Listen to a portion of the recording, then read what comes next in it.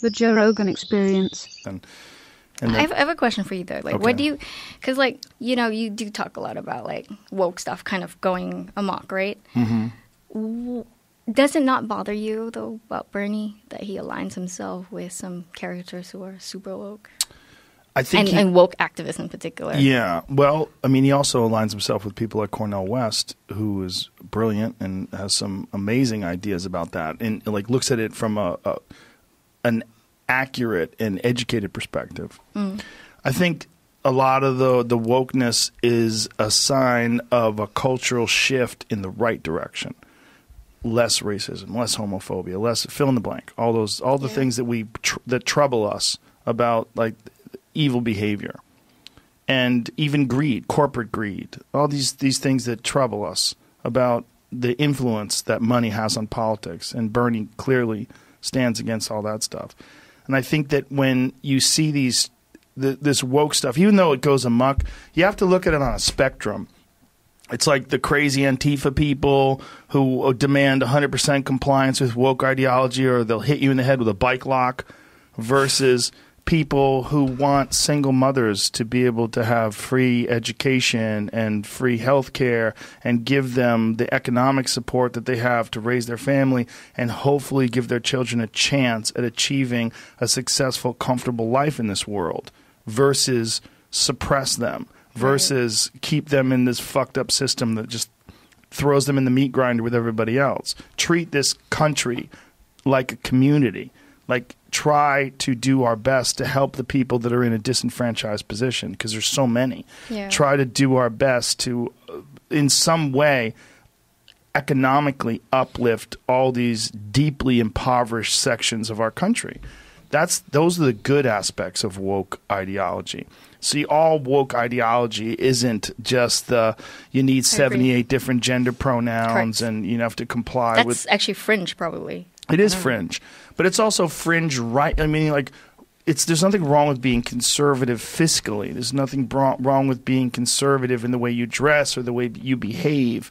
You know, it's like when you go far right, then things get ugly, right? And it's the outside edges on both parties are the mess. Most people, reasonable people, if they could have conversations with folks, even if they had disagreed on certain things, they'd find themselves somewhere in a comfortable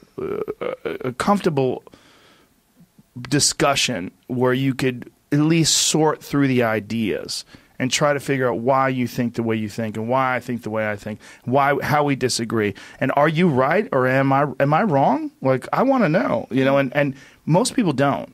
These kind of conversations, like trying to figure out if the person who opposes your philosophy or your perspective is right and you're wrong, it's very uncomfortable for people. Right. So what do? They just fucking shit on anybody who's on the other side, and they don't talk to them. And there's very little exchange of ideas in between the right and the left. One of the guys I really like talking to is Dan Crenshaw, who's a right-wing guy. Like him too. He's very reasonable. Yeah. Very reasonable. He's so much open-minded. respect for doing that thing on SNL too. Yes, you know? yeah. That was great. I mean, that was such a nice mea culpa, like to see. Yes. We and it's so rare nowadays, like this, you know, dividing line between right and left, and things are just so hyper polarized. So yeah, I mean, you can't, like, guys will go on a Fox News show and people scream at them, you know, how dare you use that? Like Jimmy Dore just did Tucker Carlson's show, and people were just shitting on him all over the place for doing that and using his platform. And of course, he's using his platform. He's getting good ideas out there.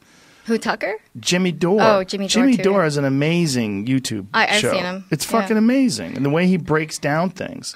It's hilarious, but also he's funny.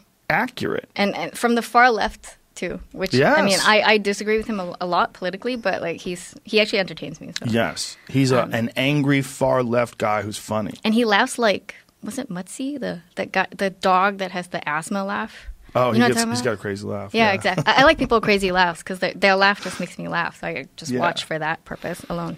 We need more discussions. You know, we need more people that. And the thing is, if you like, people have gotten mad at me for having people on the podcast that are far right people, particularly in the far past, like many years ago. And one of the things that's hilarious is when they said his show has had this person, that person, this person, that person, all the negatives. Yeah. And you're talking about 1,500 plus episodes, and you'll list like 5 or 6 in a row, as if that defines the show. But like I said, this is another example of the political one-drop rule. Like you interview like one far-right person, so you the whole ignore Jimmy Dore, ignore that you have had Abby Martin, Edward Snowden, all these people on. Like, you've done this far-right person, your whole show is far-right. Therefore, Rogan is is an alt-right person. Well, it's easy, too, because I look like one. Like, I look like I should be an alt-right person. No, you don't. Yes, I do. Why, because you work out? Yeah. Yeah, I'm a bald cage-fighting commentator, you know? That's a terrible. I don't know why this correlation has really started to exist, but it has. I saw an article. I think it was on The Guardian that said something like, if you exercise too much, you're. There was an article about that. Like, exercise is kind of like a like, again, they're lumping all these concepts. Masculinity? Yeah, they're lumping all these concepts together. I bet that article was written by a weak bitch. Right. It's just feeding the fire. Sorry. No, it's silly. There's a lot of like really brilliant people who exercise all the time. Right. They just enjoy it. They enjoy having a body that works really well. There's a lot of brilliant people that like racing cars too. Right? They just enjoy the mechanical aspect of racing a car. It's kind of the same thing. When you do something to your body to juice your body up to make it stronger and faster and work better, it doesn't mean you're dumb. Yeah, but it doesn't mean you're toxic masculine. But this stuff is insidious because it's bad enough to be in political silos. We're now in cultural silos, and they're mapping on each other, right? Yeah. So one of the things that happened when I first moved here was that, because I didn't grow up here, I didn't know what I shouldn't like. So people would say like, oh, you're Boston, like, educated, liberal, coastal elite, right? But then I was like, I love WWE. And so they're like, that's not, of all people, like, I'm surprised you watch WWE. And this was the time of like Hardy Boys and Lita. I grew up with that stuff. So people would be surprised and they would push back on it. And it's increasingly become that way. Like, from a person's consumption habits, what they like, hobbies, you're now able to map what politics they will have or likely to have. And that's dangerous. Like, we shouldn't be going down this route. It's been very comforting for me to see how many left-wing, intelligent, well-read, educated people actually enjoy watching the UFC. So I've talked to so many of them, like, you're a fan. Like, oh, all right. And then they want to have these conversations with me about fights and about this matchup and that matchup. I'm like, wow, this is really interesting. Like, people that you would never have associated with being like a fan, like Robert Downey Jr., UFC fan. And we're talking to him about, like, wow, Matt Damon, UFC fan. Yeah. Like, whoa. Anybody breaking molds really should be elevated, like, because it's so rare. We just get more and more entrenched in these cluster. Right, and people are scared to like things like WWE or like anything they like. Some people love fucking mosh pits. Yeah, they're like, you know it's fake, right? I'm like, of course, but it's entertaining. Did you not see what Vince McMahon did? Like, it's just entertaining.